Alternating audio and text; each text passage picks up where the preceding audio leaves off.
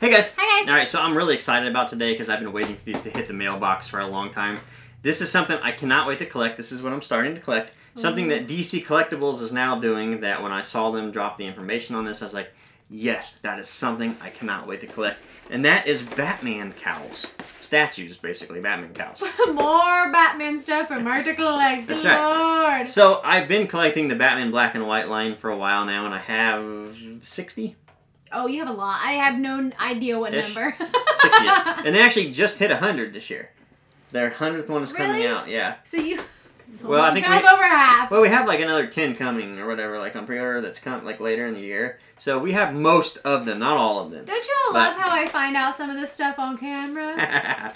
But this is the new thing I'm collecting, okay? These are cowls, and I think these are great because my vision one day is having a basement and turning it into a bat cave. And I think these would be super sick in a glass case with like one light over all the heads in the dark. They would be really cool. Sick. So, yeah, we have two of them in there. I have the Rebirth Batman cowl, and you have the Arkham Asylum cowl, which that one looks much bigger. You can see the box difference. Well, I mean, look how tall his ears are in His this ears picture. are tall, yeah. So I'm going to go ahead and open mine up first.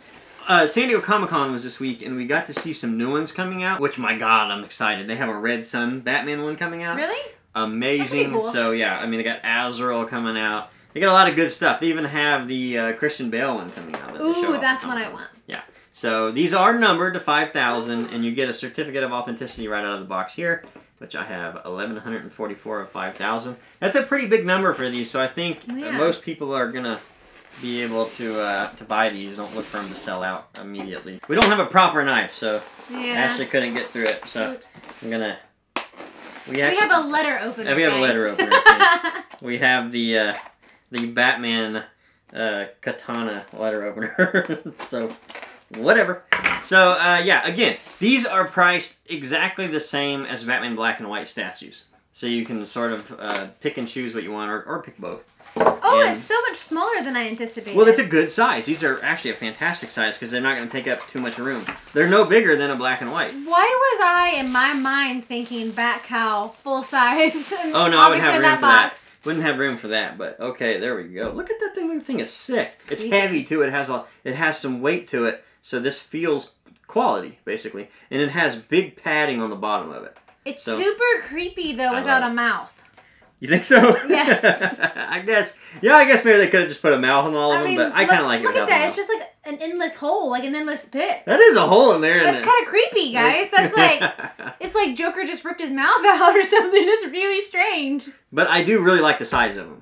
You gotta, I like the size. You can get multiple ones. I like those, yeah. Base is fantastic. I love that texture in it. It's kind of weathered looking too, and then that front plate. Like steel. Yeah, the front plate has a steel look to it. It's not steel. It's just a plastic look to it. It's painted that way. It says Rebirth, so you know what cowl that is. And the sculpt is done really well. The airbrushing, the paint on it is done really well. Just overall, that's really great. This is a fun thing to collect. So if you're just a basic Batman fan that wants a cowl, maybe can't afford to have the giant cowls because those are expensive, like $700. And they take up a lot of room, more importantly. I mean, you can't put, you know, whatever they're going to go. I think we're up to 8 now that are coming out. So if you guys are thinking about jumping into this collection, I think there's enough coming out now where it warrants the price because it means you're going to continue to do it. So, I want to open mine because I want to see how creepy it looks. Okay, go for it. Again, this is the Arkham Asylum Batman. Guess what number we are? I don't know. 33 of 5,000. Oh, wow, 33. Low number. Yeah. Low number. Now, these are cardstock, so they're actually pretty thick. So, I don't know what you would ever do with these, but if you want them, you can have them. You can put them underneath the statue. If people fake them, I guess you could fake that. It would be kind of hard to do, I suppose, but... All right, doll. Get your kitten. Oh, that's the bottom. Hold on. There you go. These are pretty cool. Just creepy. Thank you. Thank you. They are cool. I have good taste, don't I? Yeah. You married me. Dun, da, da, da. Okay, yeah, that one's much taller than this one. But he should be. I don't want to, like, break the ears, so I'm trying to be super gentle. But the ears are actually thicker than I anticipated. They're thicker than they look in the game, too, I think. But I think they're thicker than the box, too. But cool. That's heavy. This is super cool. The only thing is, it's a lot heavier than I expected. It's very thick all the way across, so it's kind of hard if you want to grab it by that, so you really have to pick it up by the base. But I like the this one. I think it's cool. It's not as creepy without a mouth. They're scaled properly, though. Yeah. Although this one looks kind of like Joker's mouth. Yeah, a little bit. So it's interesting. I like it. I like how you can kind of see like the muscle structure. I don't really know what to call that, but yeah, that's weird. When you look at it up close, you definitely see the sculpt in this one. Yeah. You can definitely see the sculpt in this one. Right. Like the hands. Yeah, see like back here and the shoulder blades area and stuff. That's cool. That's like really, this. really cool. Yeah, it is a little heavier than this one. Yeah. Actually, I don't know. This one feels pretty heavy too because it's a solid chunk. Yeah. But I think the most important thing to think about when you buy 2 of these is are they sticking with scale? Because you can get lost pretty quickly in the face. Like one face will be way bigger than the other. True. And then that can throw off your entire collection. But I think we only have 2 good. so far. We only have 2 so far. So it's, you know, we can't match anything else. But so far, these 2, they're keeping the scale in the face. So that's good.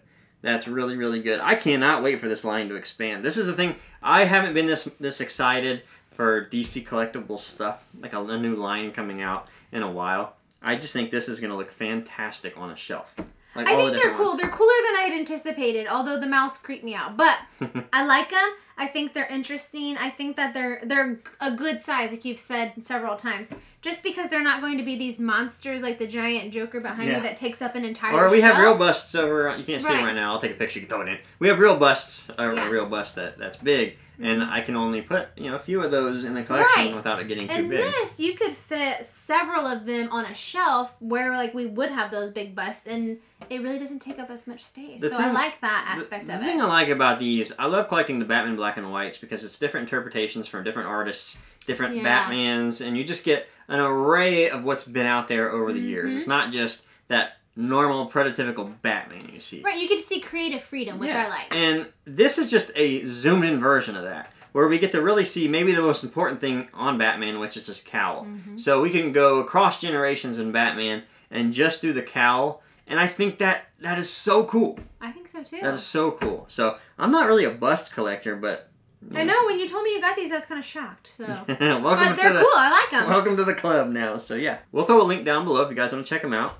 Again, I am very excited about this line. I cannot wait for this thing to expand. I'm much more excited than I was when we first started this video. Alrighty guys, so let us know down below what you think of these. Thank you guys for watching, and we'll see you next time. Thanks guys. Bye.